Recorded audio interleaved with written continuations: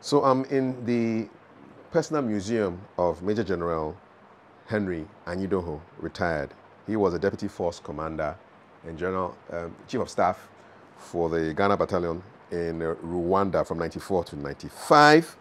And this is a weapon of genocide. So this, General, so exactly this is like a dagger somebody used? Yes. This came from Rwanda. Type of tool they use in killing each other. So this is something that somebody probably used to, or most definitely used to kill somebody. Yeah, we discovered all this in the camps. Okay, so this was... As we went around doing a cleanup in the internally displaced people's camps. Wow. Then we discovered all this. We brought quite a number of them home. And some are in the Kumasi Military Museum. So apart... So you hold it, you see it as if it's a walking stick. Yes. And then when you hold the tip, and somebody who had a wicked plan. Because you are working with it like this. So and then you send it, as soon as he holds the end, then he draws this out and he hacks you with it. Wow.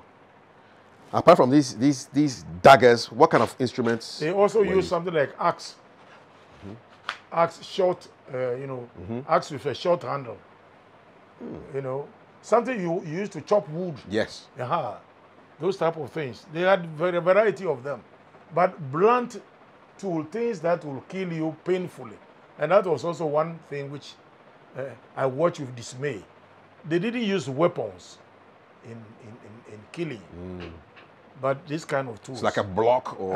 yeah, so that the person struggles, suffers until he finally dies. Did you have women doing killing? Did you have children doing the killing as well? I mean... I think children were drawn into it, and maybe women to some extent, in the militia. Especially if they participated in the militia during training, then they were taught that. And why develop an organization like that solely to kill your own nationals? I don't understand. As of today, I still don't understand. So when I read the reports, I also understand that they used coded language on the radio, kill the cockroaches, things like that, terms like that to distinguish. Because they were describing those they were attacking as cockroaches.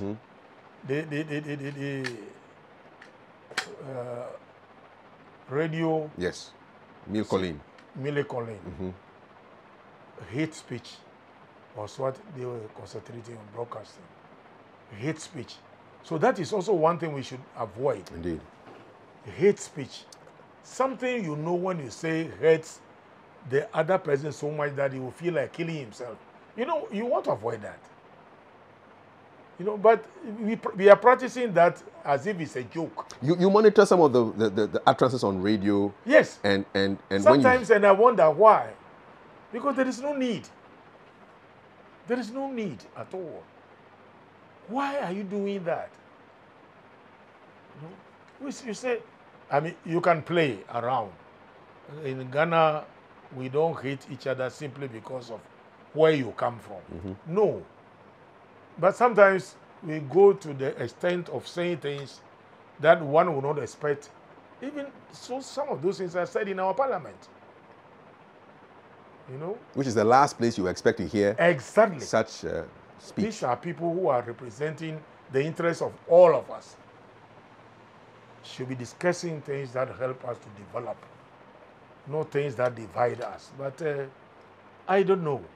Do you think in Ghana we really sometimes play with fire? We don't take some of these things very seriously because we think, oh, Ghanaians can never do this. Ghanaians cannot behave like Liberians. Ghanaians cannot behave like Sierra Leoneans. Ghanaians are too peaceful. No, Rwanda can never happen here. As a soldier with many years of experience, over 40 years, and having witnessed Rwanda, what do you say to people like that who are overly optimistic about the nature of Ghanaians? I think they should think realistically. We have conflicts coming too close. you know, what is happening in our neighboring country, especially to the northern part. This is the jihadist element that is coming into conflict. Those were not there before.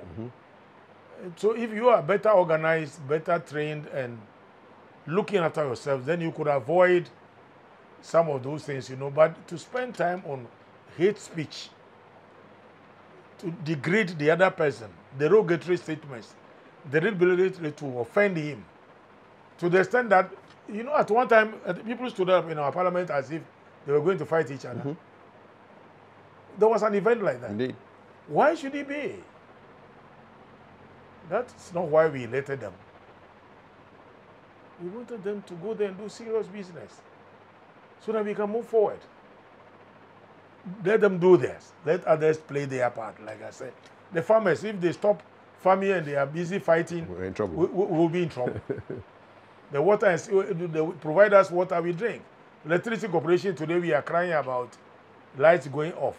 But if they don't do their job, then it means they deny us that service.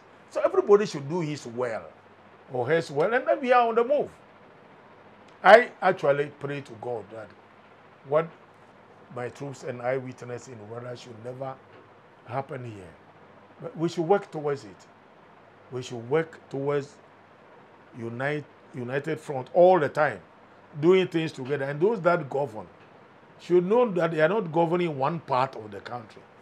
They are governing the whole country. They should be seen to be doing that. They should be seen to be doing that. If you don't do that, then of course you are not playing the role you said you were going to play. That's my message. Those ones you see inside there are the various plaques that normally you are given when you see certain things with a wooden background. Yes. Yeah. I see them. And I see your book, Guns Over Kigali, over there. Yeah. Yes, indeed. This is a book you wrote based on your experiences. And this in my hand here is your uniform. Yes. This is... my name is even written on I can see it right there, Anyidoho. For those who don't know, what does Anyidoho mean? Well, it's my family name. And I'm told that it used to be an ancient time, a place they went to seek for, what should I say, protection. And that house was called like that. So anybody who went there to seek for that protection came out with the name Anyidoho. That's why Anyidohos do not come from one particular town in the Volta region.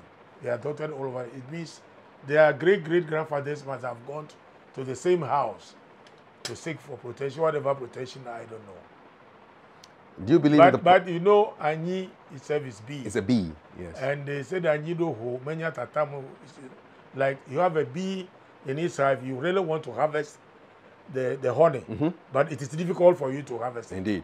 Because the bees will sting you. Okay, yes, they won't leave you alone. But I think if you believe in the power of names, your interpretation of the name being like a place of refuge, I think kind of was a prophetic one, because in Rwanda, you help people. I mean, without your team, your forces there providing some form of refuge, people would have lost That's their why lives. Rwandese will never forget us. They really today appreciate, even those who were not in the country, those who were not born. They said openly that we were not here, but we were told that you were the one. In fact, if you go to Kigali, you're going through the museums, you will come across my picture and the picture of Ghanaian soldiers somewhere in one of the places by all means, and they will talk about us. And they will continue to do so. And that, of course, has built a lot of relationship. Our military, they interact. Politically, you know, now Rwanda has a high commission in Ghana. It used not to be there. Yeah.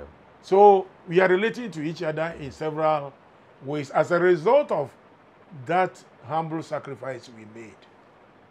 And of course, These are the results of it. indeed, and of course, their planes fly here Exactly. regularly, providing that link between us and Rwanda.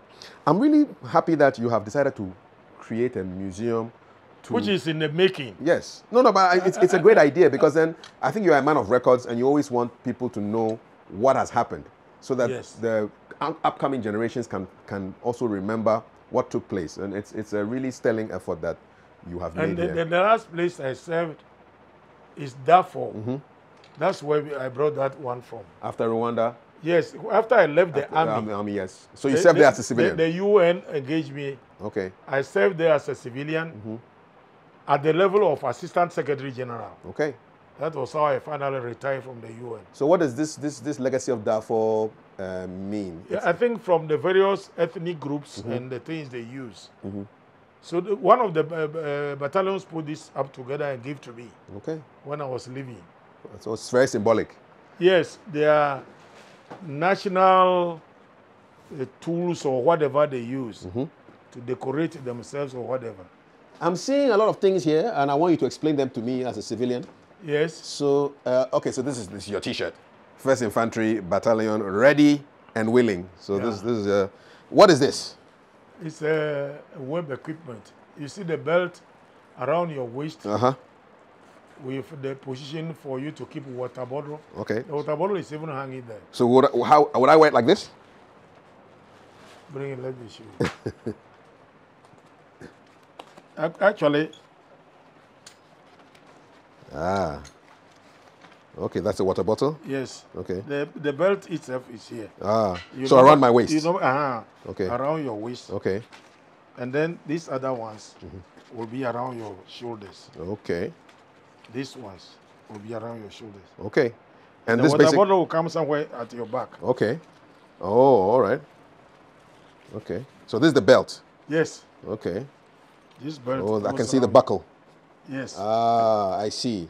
So something like this? Yes. I'll wear it like this. Okay. Exactly. Yeah. Okay. That's it? Yes. And okay. And these are pouches, and you see the water bottles? Water bottles are there? At each place. It's right there. There. Okay. And so this is this ones you put ammunition, your magazines. Okay, right there. For my gun. Yes. My water for my drinking. Yes. Okay, and I'm good to go. and then the other one, the bigger one, is there the pack into which you can pack a few things to carry with you. This? Yes. You need to be a strong person to be a soldier. Oh yes.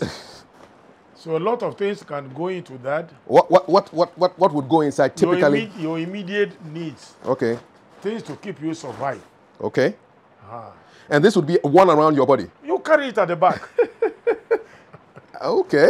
When you are in full gear. Military. I see that. It's almost like a rucksack. Exactly. So you put this behind you. Exactly. Okay. Okay, let's go. I pretend to be a soldier. It's right there. Yeah. Okay. And it will have been loaded fully. And then we run. Oh. Yes. Well, if you are going to run, if weapons are firing, if you won't run, then stay there. Interesting. Yeah. Okay. Oh, let me take the weapon out of the way. Put this here. What else is of interest here? This is your shoehorn. Is this your shoehorn? Yes. Yes. But it's just decorative. It's fragile decoration. Okay, and this is a Motorola you used at some point in time? Yes.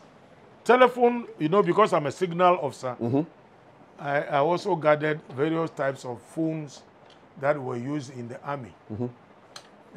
Just for administration. Yes. Until we got to where we are today. So I keep different types of phones, which will also be displayed by themselves in the museum as a proof of being a signal officer. Exactly, and the progress in technology. Exactly. The young people will not understand phones like this. Exactly. Yeah. So there's some phones there.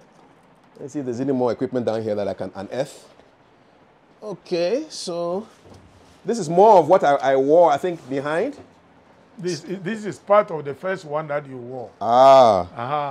Okay. The other one is also for a different match. Okay. And the technical term for this is what? Webbing? Yes. Yes. Okay. We call that one actually a haversack, the one at the back. A haversack. The one behind me is a haversack. Yes. Okay. All right. This is your major uniform. Major General. Major General. Oh, this is your when you retired. Yes. This is what you wore when you retired. That's what I wore. Okay. Major General is in terms of stars. That's a 2-star general. Is that correct? 2-star. Okay.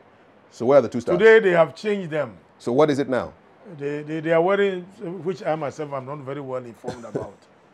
But during our time, if you become Major General, then you wore 1 star on the cross sword. Okay. If a Lieutenant General, then it will be 2 stars on the cross sword. But now things are changing. The insignia, they wear so many things on the shoulder which I don't quite follow. I see here.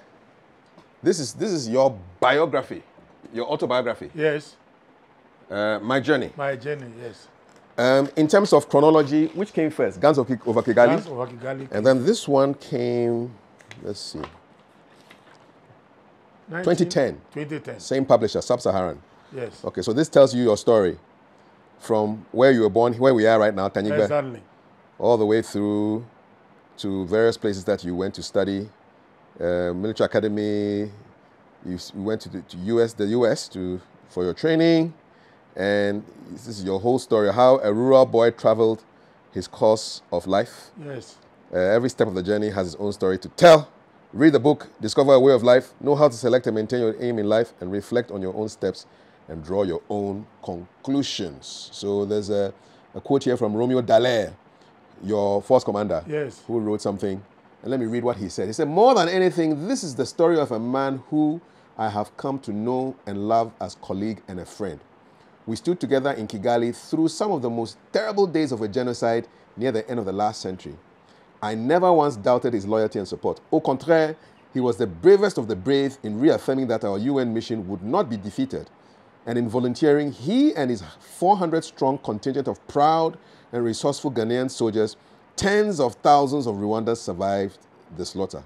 In all he did, Henry Anyidoho showed himself to be a true professional and an officer who exemplified the traditional military virtues of courage, fortitude, endurance, and good humor in adversity. In this book, he shows another side of himself. I recommend this book to all who read it as the voice of a man worth listening to from one author to another, because of course, General Romeo Dallaire was the author, or is the author of Shake Hands with the Devil. Exactly. His account also of his experience in Rwanda. So this is a book you want to find. My journey, every step. Go to Book Nook and you will find it. There he is there. Thank you so much. You are most welcome. I have enjoyed my time here, stepping back into time. And maybe I'll end with something here. This is your hat. What's the story behind this hat? This one is from Australian Army. Okay. When we are on the operations, different contingents from different countries donate some of their military things to take home, just for remembrance. So that's from Australian Army. Okay. Excellent. In fact, the Gold Coast Army used to wear something like that. Yes, I've seen pictures like that. Yeah. Yes. Of course, when you joined the army, it was still in the Gold Coast. They were, yes. Yes. No. You were independent already. Yeah. Yes. Just freshly independent. Yes. Yes. 57, then 61, I joined. Exactly. Yes. Okay. What else can I see here? This is your ceremonial. Yes. Outfit. This is a general's. No, that's I think when I was at the rank of a colonel. Okay. Yeah. Colonels. Okay. And what are these? They were just things given to you for a memento or so from various countries as you travel along. Indeed. They may not even come. Which one is this? This one is... No, the medal. This medal. Wait, this one? Inside here? No, the one facing you. The medal. The one. The door handle. Okay. So this is UNAMID Philippine contingent. Okay. National headquarters, Philippine National Police. So they must have given that to me when I visited their battalion. Okay. So the little bits of things like that are those that I really want to arrange in some methodical manner. Indeed. I see a whole host of swords here. Yes. Different types of swords from different armed forces. Okay. Also, you were given some as a present. Okay. You know, a gift from your colleagues. And walking sticks. You know, at one time I commanded, I was in military academy and training schools, looking after all the training schools in the army. And Jungle Warfare School in Achansi was one of them. And that's where all these walking sticks come from. Okay. This one like that. Okay. The one with the camouflage. I see it. This one. Yes. This one. Yeah. You know, they design something strange for you to carry so that you can really look a jungle man. It's made from wood? It's made from wood. Yes, yes. But given the camouflage. They just cut the, yes. Yeah. They do So have you done some jungle warfare training before? Yes. Okay. What was it like? Once I was in charge of the school, I had to go through. It's a very good training. You eat, what was the strangest thing you've eaten in jungle warfare training? People talk about all those things, but you don't eat anything strange? well, you may not know. The thing is, you're hungry, you want to eat food. So once you are given me food, you eat it. That's what they call jungle survival. Okay. When things are not normal and you still have to survive. Yes. Then they teach you how to, when you come across water, a river water, how do you know that it is safe for you to drink? How do you know? Well, you see living things moving in it. Ah, yes. Because it means it's Yes, sustaining if life. the living things are in it. You can also pour it into your water bottle. Then they give you a purifier. You have some tablets you can put inside. Okay. Shake it, hopefully it will kill the germs. And you don't get diarrhea and die. Exactly. So if you see worms and frogs inside, it's good. Yes, it means you can survive. You can survive. So when the food comes, the meat comes, you don't ask where the meat came from. No. You are hungry, you want food, you are given food. But did you suspect that there were snakes or frogs? Oh, they tell all sorts of strange stories, but I don't want to believe in those things. You just want to eat. All right. Okay. Yes, I think my curiosity. Have you ever sat on a camel? I see a picture of a camel there. No. Okay. That I think I picked from one of the tourist places in Sudan or Ethiopia. Okay. All right. Well, General, thank you so much for a sneak peek into your museum. And that picture there, I was given. Yes, we'll end on that one. Awarded here in Ghana. Okay. They call it Excellence. Okay. Excellence Awards? Yes. Okay. They used to do it every 2 years or something. Is it Millennium Excellence Awards? Millennium, awarded by this group of people. One of them died. He was a journalist, a tall Gaman. What was he called? Atukwe Okai? Atukwe Okai. Okay, the poet. And others, yes. Okay. He and some other people make this group of people who award. And every year or every time they select a group of people. Okay. Mine was for peace. Okay. Other people get it for other fields of endeavor. Indeed. Well, thank you. On that note of peace, from me to a decorated peace-keeping general, Anyidoho, I want to say thank you so much for giving us a tour of your museum. Thank you. It's a pleasure. Museum to be. Yes. I can already see it as a museum, so I'll drop it to be. Thank you so much. God bless.